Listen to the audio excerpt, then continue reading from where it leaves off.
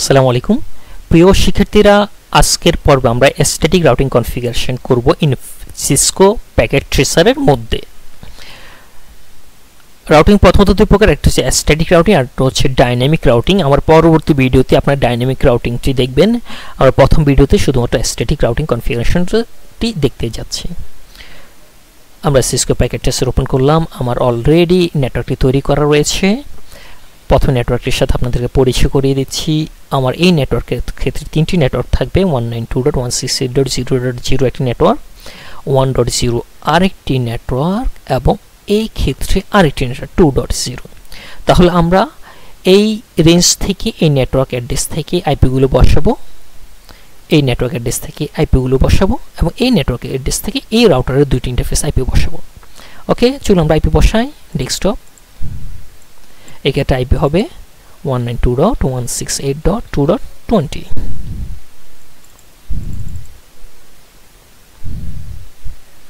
তাহলে গেটে হচ্ছে 2.1। ওকে, আইপিটি বসে গেল। ডেস্কটপ সিএলআই এক্ষেত্রে আইপি বসাবো 2.10.2.1। আমরা আবার চেক করে নিই আইপি বসানো ঠিক হয়েছে কিনা। 2.1 গেটওয়ে, 2.20, 2.10, 2.1। তাহলে এই পিসিগুলো আইপি বসবে। ডেস্কটপ কনফিগারেশন,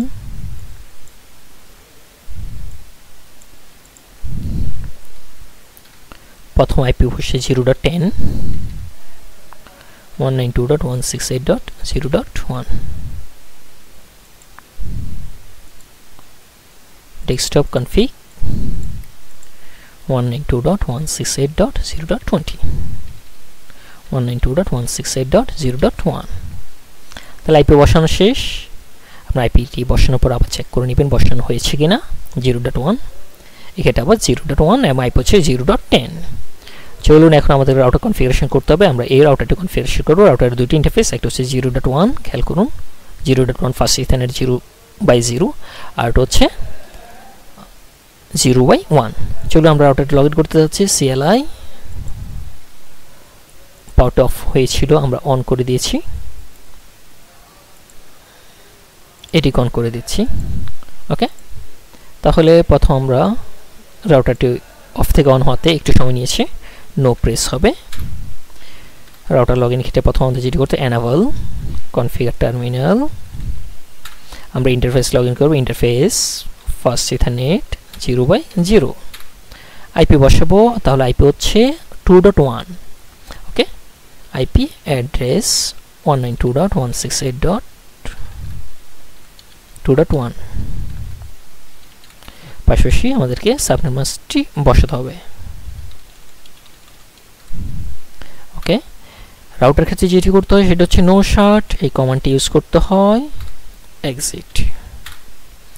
তাহলে আমরা যেটি করলাম রাউটারের এই পোর্টের মধ্যে আইপি বসিয়ে দিলাম 2.1 এবং সাবনেট মাস্ক হচ্ছে 255.255.255.0।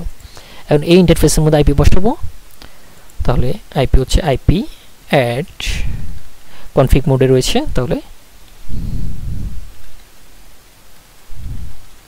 তার প্রথম ইন্টারফেস যুক্ত interface first ethernet 0/1, IP add করতে হবে।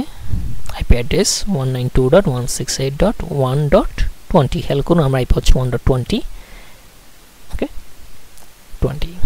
সাবনেট মাস্ক বসিয়ে দিব 0। নো শাট কমান্ড ইউজ করব, এক্সিট। তাহলে আমরা যেটি করলাম এই রাউটারের মধ্যে দুইটি ইন্টারফেস রয়েছে, একটা হচ্ছে 0.1 সেটি লগ ইন করে তার মধ্যে আইপি বসালাম, আর একটা হচ্ছে ইন্টারফেস 0.1 সেটি লগ ইন করে তার মধ্যে আইপিটা বসালাম। এখন আমরা এই রাউটার লগ ইন করবো। সিএলআই নো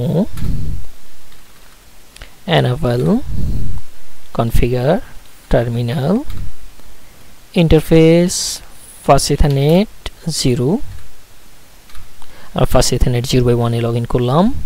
আইপি বসাবো। আইপি অ্যাড্রেস আমার আইপি হচ্ছে 0.1, এই নেটওয়ার্ক অ্যাড্রেস থেকে আইপি বসাবো 192.168.0.1। সাবনেট মাস্ক বসাতে হবে। নো স্টার্ট কমান্ড ইউজ করতে হবে, এক্সিট। ওকে, আমরা এই ইন্টারফেসের মধ্যে আইপিটি বসিয়ে দিলাম।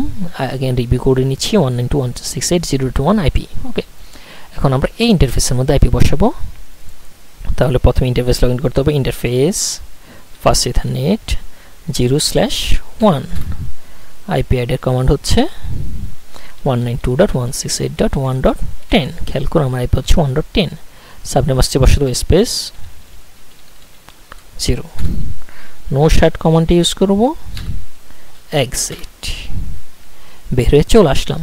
তাহলে আমরা যেটি করলাম, দুইটি রাউটার মধ্যে আইপি বসিয়ে দিলাম। দুইটি ইন্টারফেস রয়েছে, দুইটি ইন্টারফেসের মধ্যে আইপিটি বসিয়ে দিলাম।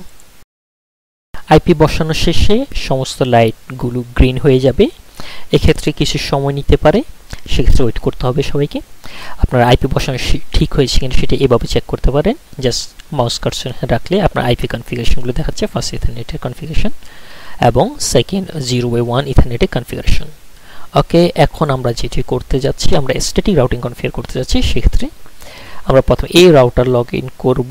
এই রাউটার লগ ইন করে আমরা এই নেটওয়ার্ক থেকে এই নেটওয়ার্ককে রিচেবল করব। তাহলে স্ট্যাটিক রাউটিংয়ের ক্ষেত্রে যেটি হবে, প্রথমে আমাদেরকে এই নেটওয়ার্কের অ্যাড্রেসটি দিতে হবে এবং এই নেটওয়ার্কে আসার জন্য প্যাকেট এই নেটওয়ার্কে আসার জন্য কোন ইন্টারফেস দিয়ে আসবে, এই ইন্টারফেস দিয়ে আসবে। তাহলে এই ইন্টারফেসের আইপিটি দিতে হবে। খুবই সিম্পল। চলুন আমরা এই রাউটারের কনফিগারেশনটি করে ফেলি। কনফিগ মোডে রয়েছে। তাহলে আইপি কমান্ড আইপি রাউট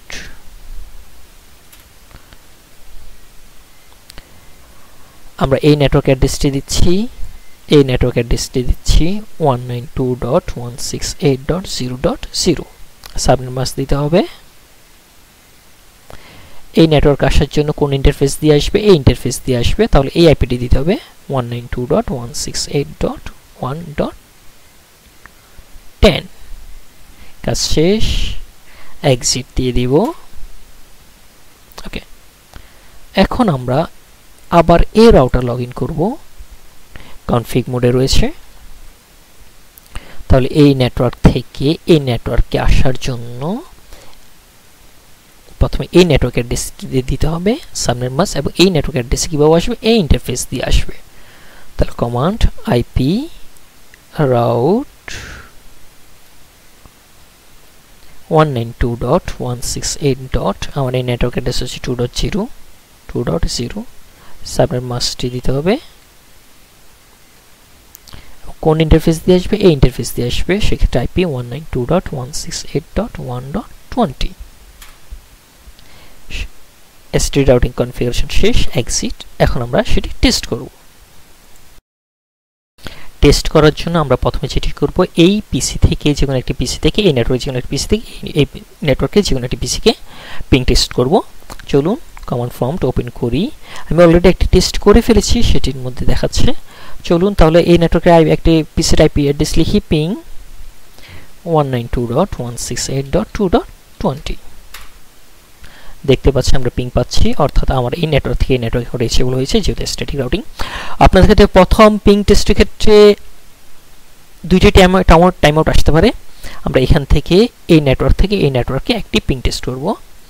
চলুন পিং এই নেটওয়ার্কের আইপি লিখিয়ে দিচ্ছি 192.168.0.20।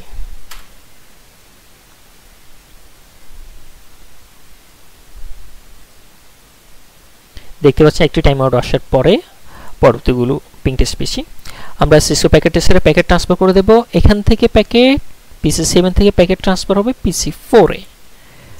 দেখতে পাচ্ছেন সাথে সাথে সাকসেসফুল লেখা চলে এসেছে। আপনারা যদি রিয়েল টাইম চেক করে দেখুন, অটো ক্যাপচার যে আমরা অন করি, এই প্যাকেটটি এখান থেকে ট্রান্সফার এখানে আসবে, আবার রিপ্লাই ব্যাক যাবে। এবং এরপরে যদি প্রোগ্রেসের পরে যদি ট্রান্সফার লিখে খেয়াল করুন সোর্স PC7 থেকে PC4, সেটা আমরা আমাদের প্র্যাকটিক্যালটিকে সাকসেসফুল বলবো।